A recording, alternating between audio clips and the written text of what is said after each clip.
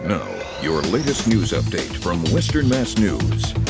Good evening, I'm Sarah Grinelli. Here's your latest news update from Western Mass News. Springfield Mayor Dominic Sarno and the police commissioner and other city leaders came together to talk about police reform today. The virtual event was held through Zoom due to the pandemic. City leaders discussed past misconduct in Springfield and their plans for change moving forward.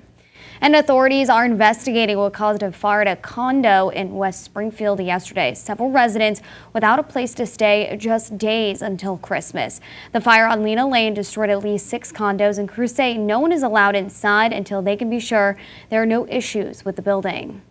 And distribution plans for the Moderna vaccine are already underway. A top official for Operation Warp Speed says 20 million doses of both Pfizer and Moderna's vaccines will be delivered by the end of the month. USPS and FedEx trucks are set to start rolling out shipments as soon as tomorrow.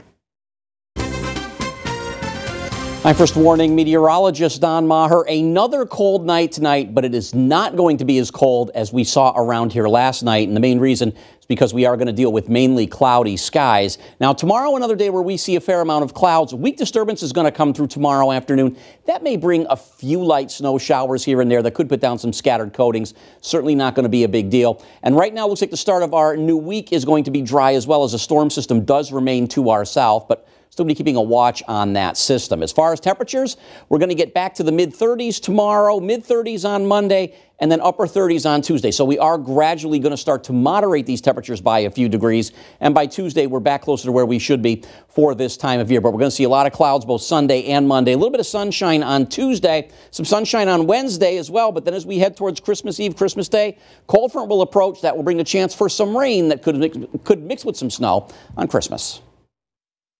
Stay with Western Mass News on air, online, and on our app throughout the day for breaking news, weather, and exclusive content.